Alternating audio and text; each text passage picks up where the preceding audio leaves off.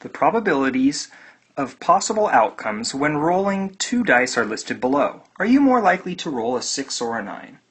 So the probability of rolling a 6 is 5/36, and the probability of rolling a 9 is 1/9. So the question is, which of these two probabilities is greater?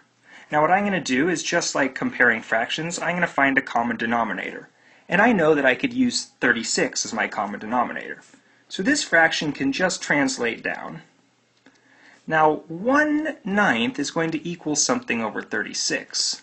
To get from 9 to 36, I multiplied by 4, so I'll do the same on top to find out that 1/9 is equal to 4 over 36, showing me that 5 out of 36 is greater, meaning that we are more likely to roll a 6 than we are to roll a 9.